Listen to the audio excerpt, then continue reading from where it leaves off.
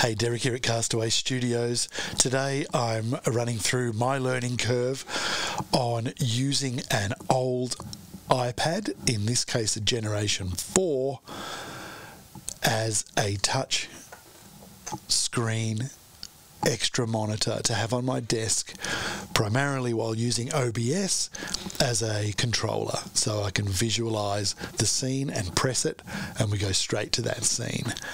It is awesome and it seems to be working. Let me run you through that straight after this.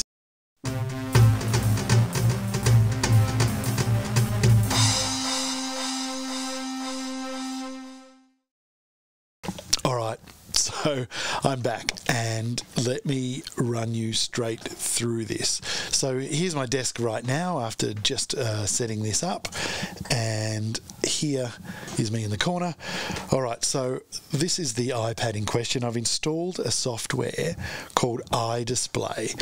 I found a few different ones that appear to do this job.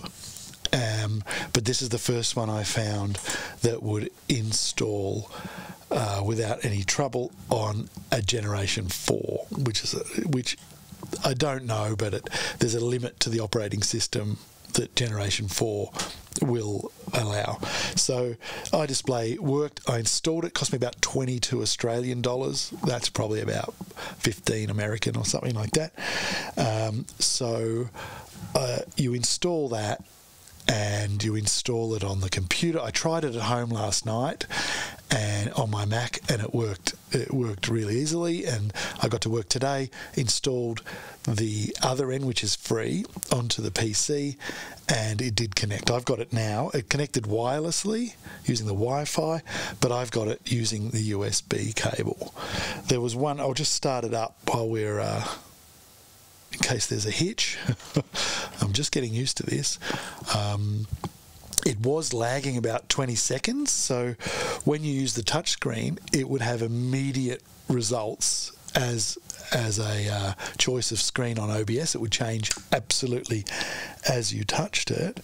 But then I Googled something and I set the preview compression.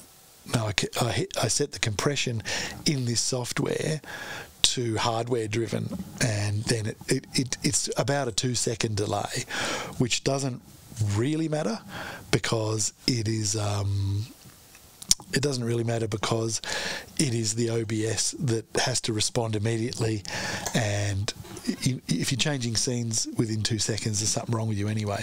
But it's a small price to pay, considering the small price you pay.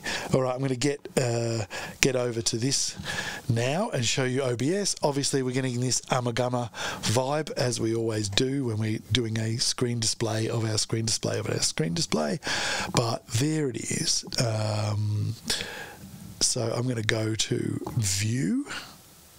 Okay, at the top left, ignore all the crazy and just look at the mouse at the top left.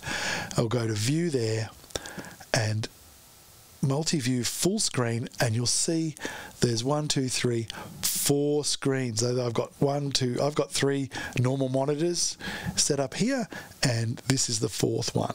Now, before I've done that, I've also set up a windowed multi-view on one of my other monitors, just so as I can operate this while this thing starts up. So I'm going to press display 4, which is now the iPad. In the Windows setting, where you arrange it, I arranged it so that the iPad is roughly physically where it is, so that my mouse can actually go down onto it as well. So I've done that, and then I'm going to switch scenes now using the iPad, and there it is. Okay, so this is the iPad and this is the setting. So up the top here you have this preview and what's currently showing area. I haven't even worked out why there are 2 there, but that's just how it is. And then I can flip through. You'll see 2 scenes, one with me and one without me, and that's immediate as I touch it. But if you look if you look on the actual iPad, you'll notice there's a couple of seconds before the preview up here changes.